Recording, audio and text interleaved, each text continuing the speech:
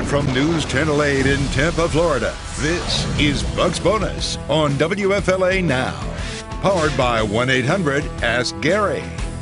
Your Tampa Bay Buccaneers atop the NFC South at 6-2, entering the bye week with the league's top passing offense and rowing along on defense as well. We're looking back and looking ahead as Brady and the Bucs have their sails set on SoFi, the site of Super Bowl 56. Hey there, everybody. JB Biunno here with you live on WFLA Now on Bucs Bonus. Karen Loftus' camera is frozen, so what we're going to do is we're going to unfreeze that camera so that Karen is poof back with us here on Bucs Bonus, and there she is. Karen, great to have you here. Much more flattering angle. I was like stuck with my eyes closed. I think it could have been worse to be frozen on, right? The Bucs are doing so well that they're breaking our systems here. Apparently, 6-2 atop the NFC South.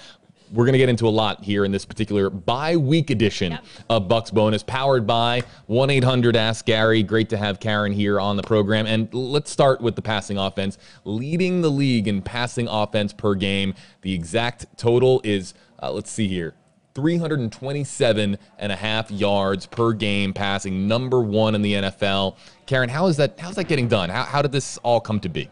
Tom Brady. Oh, you want me to elaborate? Yeah.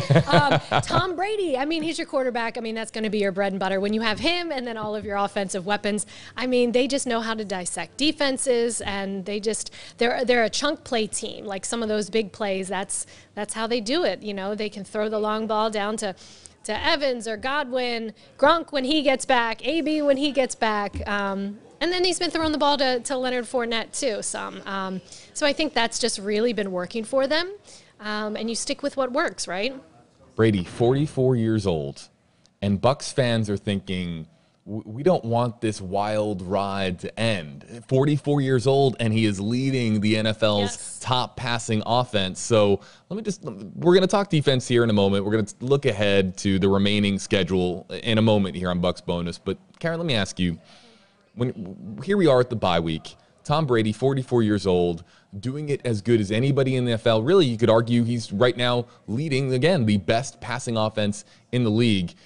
Bucs fans don't want just another half season of this or even 1.5 seasons of this. They want this to continue. How long is this ride going to go on for Tom Brady?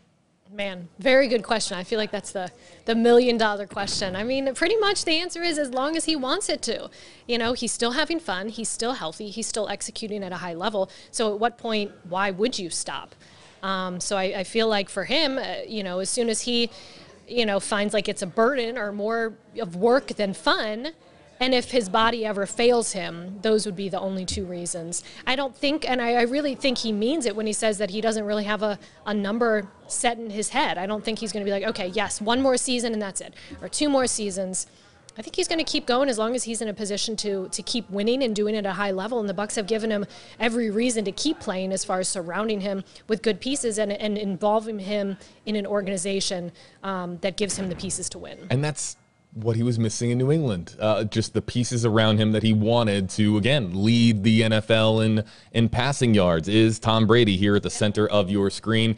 Number 2 total offense in the league behind the Dallas Cowboys at 455 yards per game. Let's talk about the defense. Defense is really going to be I think at this stage in the game or the stage in the season with where we are, we can expect that Tom Brady is going to lead a very potent offense. The defense has been plagued by injuries all season long, especially in that secondary. How much does the bye week and getting healthy on the defensive side of the ball, this is a good time for this bye week to occur for the Tampa Bay Buccaneers, and what adjustments are necessary on the defensive side of the ball, Karen? Yeah, it's a perfect time for this. I mean, they could have used the bye maybe the week before even, but I mean, 8 games in, I mean, you're talking about right in the middle of the season. They have 9 games after this. So this is a really good spot for them to have a bye week in the season. If you remember last year, their bye week was very late. They limped into that bye week towards rough schedule, yeah. It was very tough.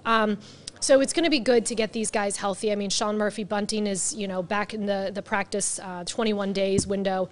And to get some of those guys back in their secondary, I think is one of the biggest things. That's the biggest thing for anybody in a bye week is get your guys healthy. Yes, they want to get Antonio Brown and Gronk back to full go. But then you think Richard Sherman and Carlton Davis and Sean Murphy-Bunting.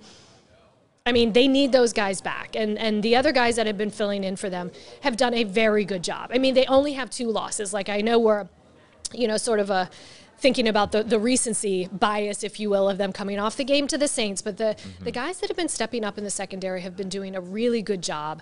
But that's not to say they wouldn't like their starters back to 100%. If Tom Brady is your offensive MVP for the Bucs so far this season, midway through the season, and I think previously on Bucs Bonus, you highlighted Vita Vea as being potentially the defensive MVP. Give me a player on offense and a player on defense, one on each side of the ball, that you think you want to see more from in the second half of the season.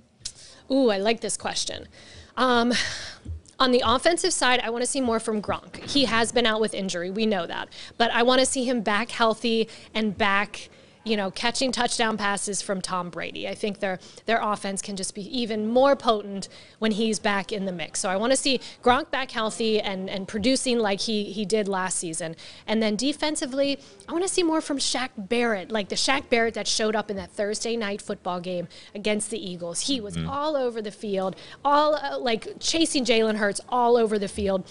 And I want to see him get that opportunity to do that week in, week out, and actually, get some sacks. I know he was a little bit upset at himself that he wasn't able to sort of finish those. He's running down these mobile quarterbacks, but I'd like to see him, notch some more sacks on this season.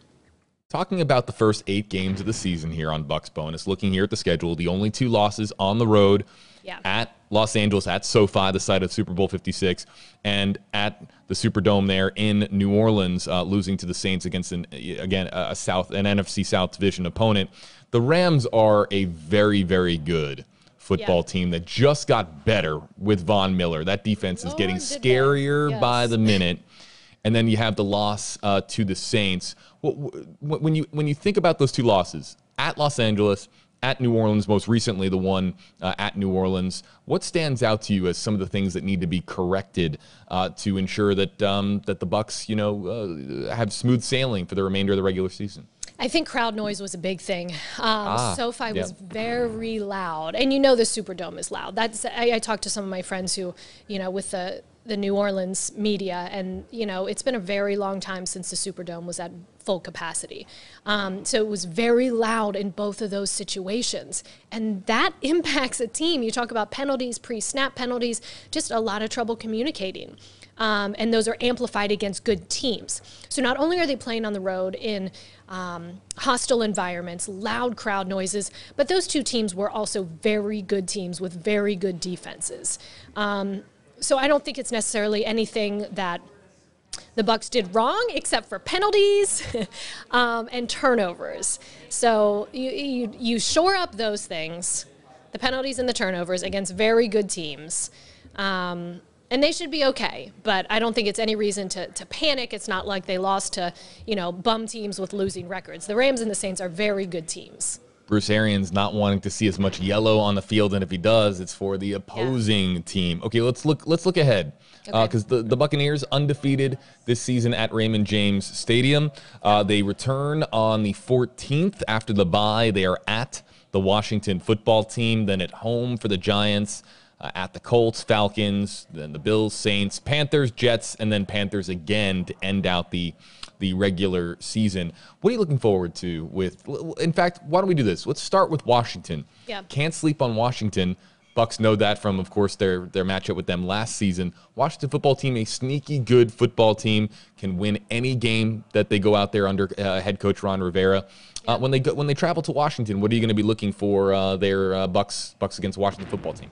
I think, they need to prove that they can win on the road. You're going to have to do it going forward. You're going to have to be able to win games away from Raymond James Stadium. So I'm going to see how they respond, see as far as discipline goes, and see if they can clean up those penalties, have to win the turnover battle, and then see who they have on the roster who's healthy. So I think that's the biggest thing, is what pieces do they get back for this last stretch of the season, this last half of the season. Go ahead. I was going to say those just getting healthy is so important, is it not? It really is.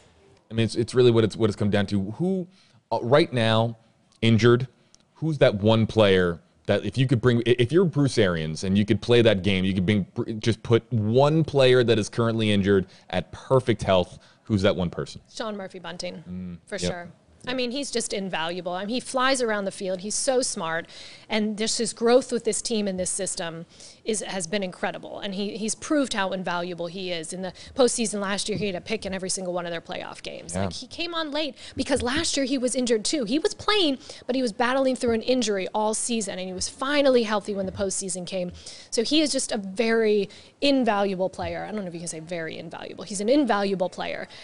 So I really hope that he comes back and can contribute to this team. And the latest prognosis on SMB is what exactly? When are they hoping to have him back? I think they're looking to have him back after the bye here in Washington, because it's like the 21 days to like start that practice ramp up, if you will. If Terry McLaurin is healthy, that's one of the better receivers in the league. It would be nice to have SMB back in the secondary for Washington. After that, it's the Giants at home on Monday Night Football. Yes. That should be Brady against the Giants. So much history there, obviously.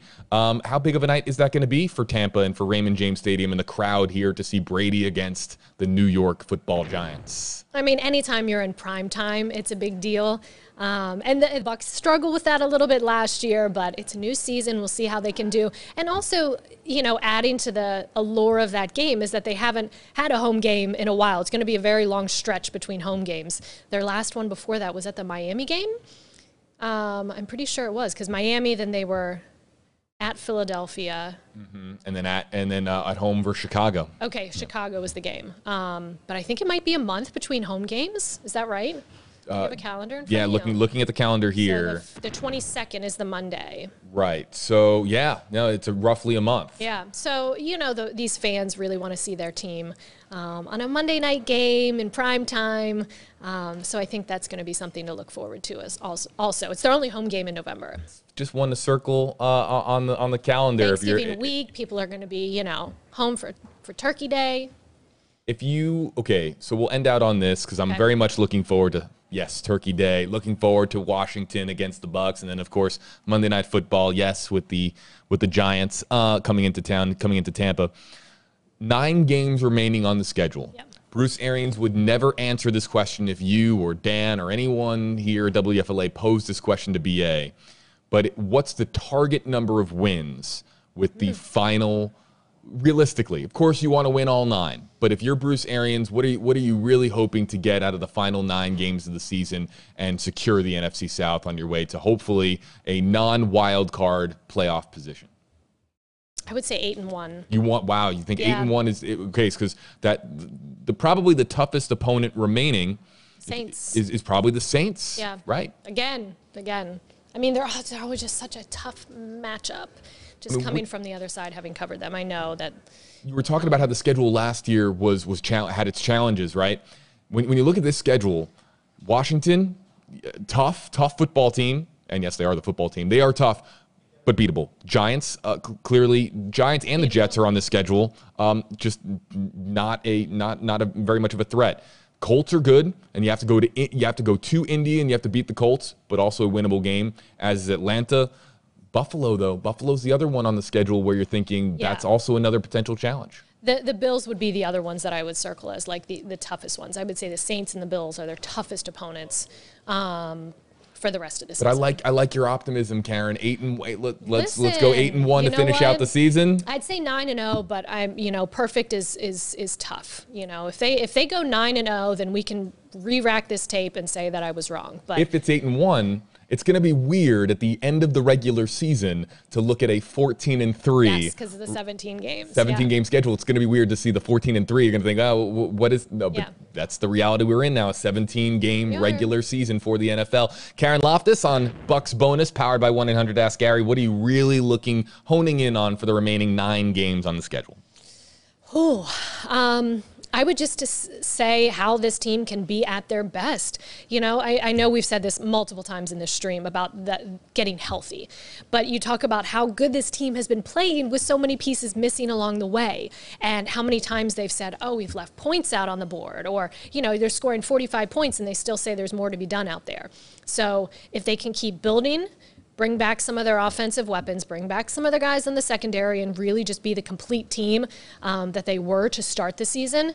I think that's what I'm looking forward to the most, is like realizing the potential. I'm gonna give you a bold prediction. Go ahead. You ready for it? The floor is yours. I think that right to your point, I think that there's going to be one game, and I don't know, I'm not confident enough in this to pick one on the schedule, but there's going to be one game that is going to be an offensive explosion unlike anything that we have ever. I'm talking what you talking about, like 60? I'm talking 55, 60 points. I think that. Who do you think they're going to drop 60 on? I don't know. Who do they drop 60 on? I think that, man, I'm looking at this schedule. It would be really nice to do it to the Saints. Probably not going to happen to the Saints. No way. Maybe Carolina or maybe the Jets. Wouldn't it be very apropos for Tom Brady to go into MetLife, take on a very challenged New York Jets team? Justin Schecker at WFLA is looking at me like I'm crazy. Go in there and drop 55 on his old AFC East rival. I don't know. I think that one game this year is going to be just boom, a big offensive explosion. I'm holding you to 60. I'm not letting you fold at 55. If you say offensive explosion is 60. That's a lot of points. That's a lot of points, okay. We'll see what happens. I say 8-1 down the stretch, and you say one of those games is going to involve 60. I think so. I like it. Karen Loftus, everybody, you'll catch her on WFLA News Channel 8, and of course here on Bucs Bonus, Fridays here on WFLA.com, the WFLA app. Thanks so much for joining us here on Bucs Bonus, powered by 1-800-ASK-GARY. We'll see you next time, folks, after the bye.